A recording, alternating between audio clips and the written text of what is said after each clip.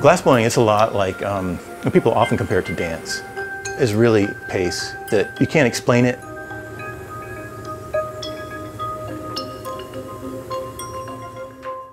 My name is Peter Ivy. I'm originally from Texas in America. I've been in Japan for about 17 years now. I run a small glass program here in Japan. I think the most recognizable pieces of my work are, first and foremost, probably the soap bubble holder, because that was a piece that I made in 1995. In the same way that glass is like an almost nothing material, a soap bubble is just barely in existence. I'm going to make a jar for keeping soap bubble, I think a couple of weeks. So to have it sit there and be still and be protected and safe is just this interesting kind of juxtaposition. Most of the time, you don't even notice that glass is there. It's the closest material, it's the closest to nothingness.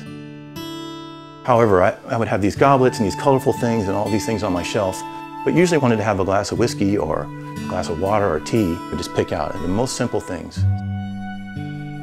Now I make mostly functional work. The coffee jar, the rice jars, the larger capsule light. The wire work, I think the combination of glass with one other material or two other materials is something that I really like a lot. It's the most popular work. I think that's what really set my work apart originally in Japan from other people.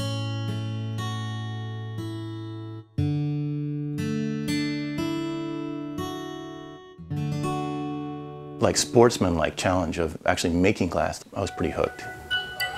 The balance, or how soft it is, or how it feels when I'm heating it, because it's not something you can teach. Two people have to, you don't talk a lot, you know, it's just, you get used to it and things kind of come together. And if you wait too long, the piece is just going to break.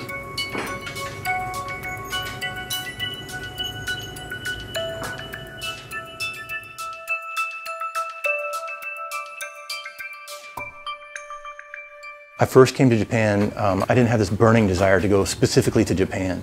And I came and did one project here in Japan. That's when I met my wife. Then she had the opportunity to come teach here in Toyama. I was like, well, this is going to be a good experience for her and a good experience for the child. And I'll just give this up and be a house husband.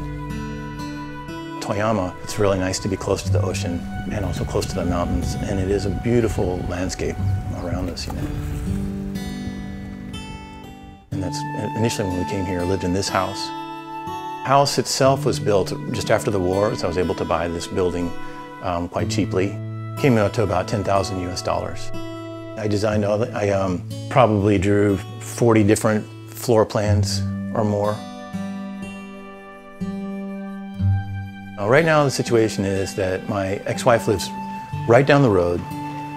My kids live with her for the most part. I go over there, I make breakfast in the mornings, during the weekdays. I make dinner 3 nights a week. In the afternoons when the kids finish school, they come here, read books. I like to spend time with my kids making things. And I live with Itsuka, and she has a great relationship with the kids. She does 90% of the work that we do. She's making everything happen. I can't give her enough credit. And she's very understanding of this situation, of the balance that I found with my Kiko now. But now we found a way that things are kind of working for us. And I have a kind of a personality disorder where even my hobbies become work. I study it intensely, and it kind of overcomes me. Yeah. It's hard to make money. And then when you turn on the furnace, it's on 24 hours a day and it costs money, you want to use it.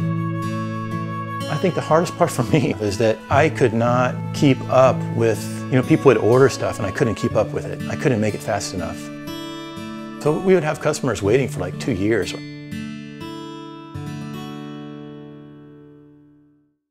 For me, making something was never like, oh, I'm going to express this. And I try to create an environment in which those things kind of are utilized.